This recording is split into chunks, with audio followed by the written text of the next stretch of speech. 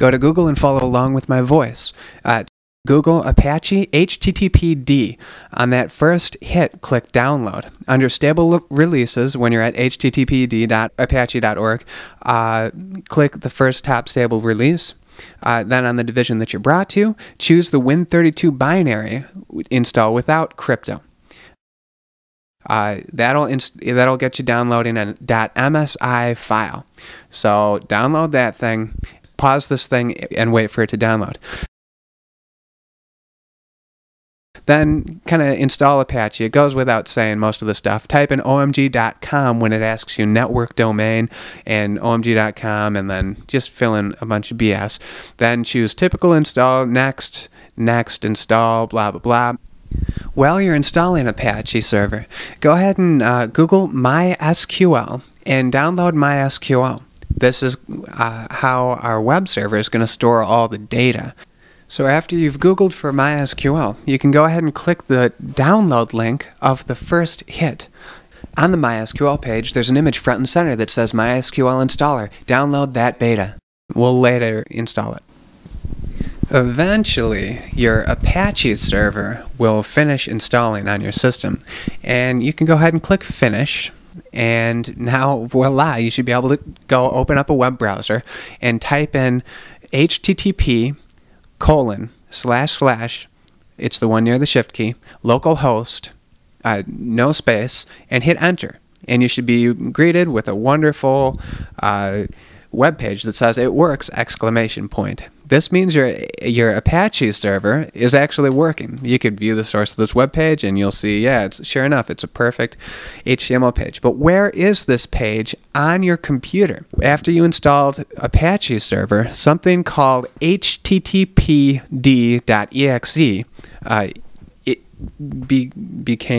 is now running on your computer.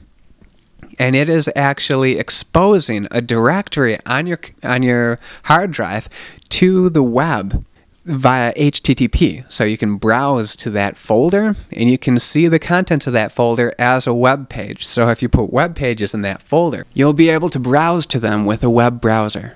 Let's go to this directory right now. Open up my computer, go into the C drive, choose Program Files, Apache Software Foundation / Apache 2.2 / htdocs. If you go into that htdocs folder, you will find yourself an index.html, which automatically gets presented to the web browser when you dial in localhost or HTTP blah blah blah. You can make changes to that index.html if you want. Change it to say, instead of "it works" to "it works okay-ish," ... if you would like to, and test that out in your little web browser. Go ahead. After you finish testing that out, make a new test.php in that htdocs. And to do this, of course, right-click in that directory, that htdocs directory, move your mouse down to New, and choose New Text Document, and then rename it to test.php instead of new document.txt. And right-click this thing and open it with Notepad. And then the first thing you type is $!PHP. That's that first line. Then hit enter, enter, enter, enter, enter. Then your next line should say echo, E-C-H-O, space, quotation mark, hello, or whatever string you want to put in here, close quote, semicolon, hit enter, enter, enter, then do question mark, greater than symbol. Okay, save this file that you've just made, and now browse to it by going to localhost /test.php. Depending on what web browser you have, you might need to dial in the http:// localhost. But anyway, try to go to test.php, localhost /test.php, and you'll find it looks ugly. It shows you everything.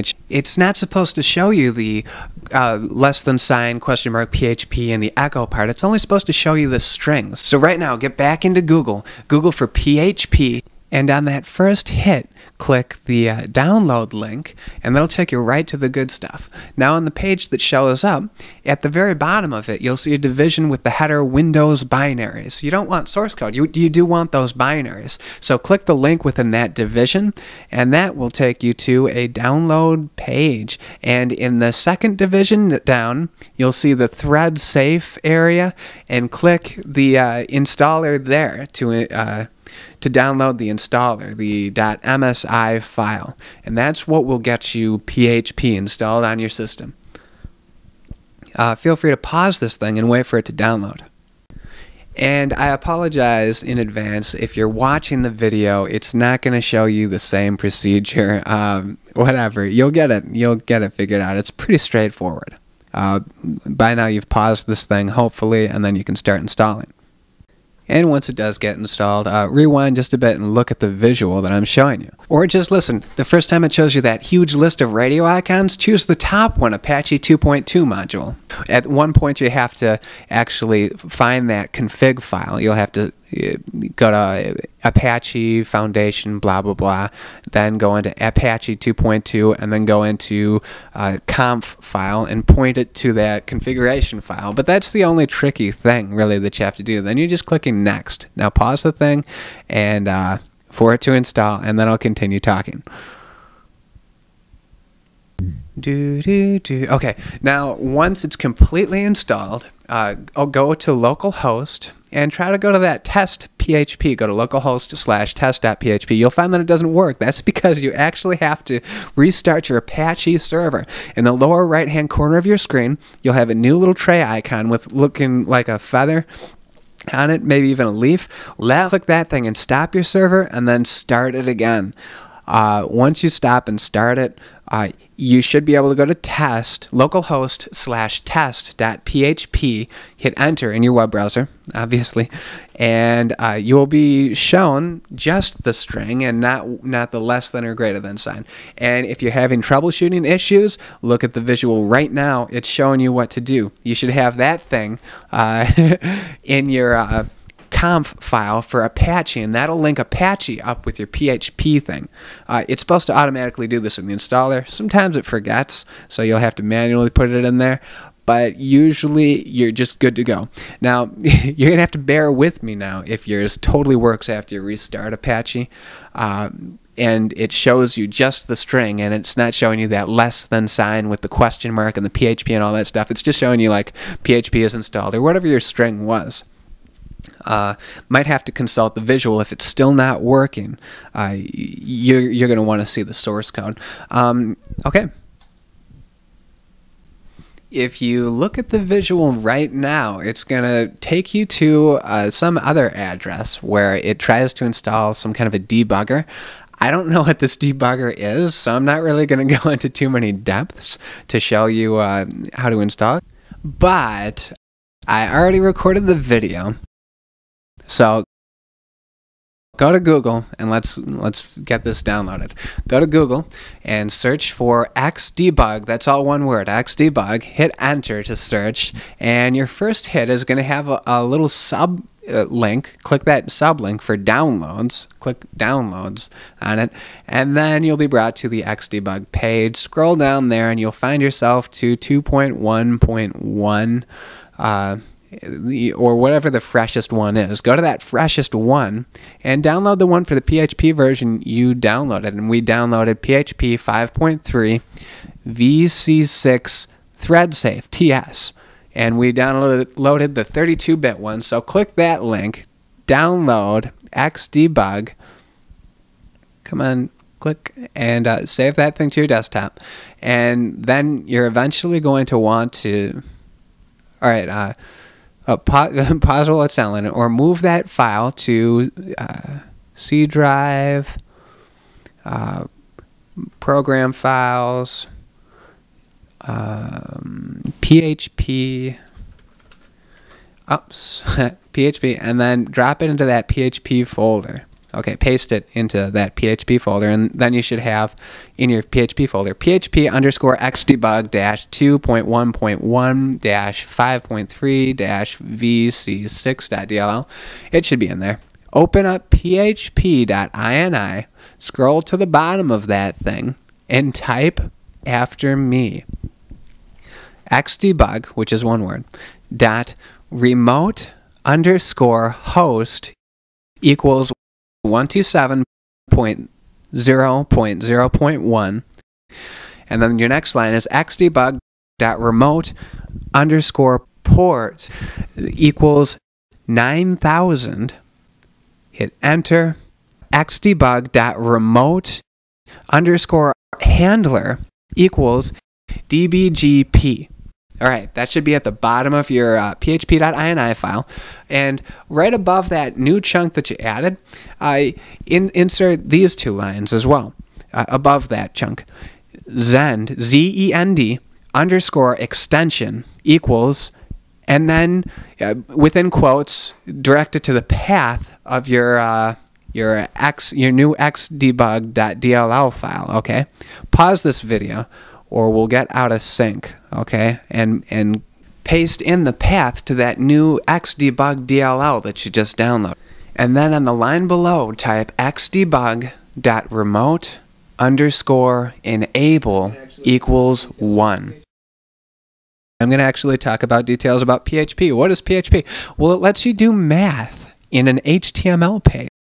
You know, you could do math in an HTML page with JavaScript, but you couldn't interact with a server's machine. Like with PHP, you can actually write to the hard drive of the server.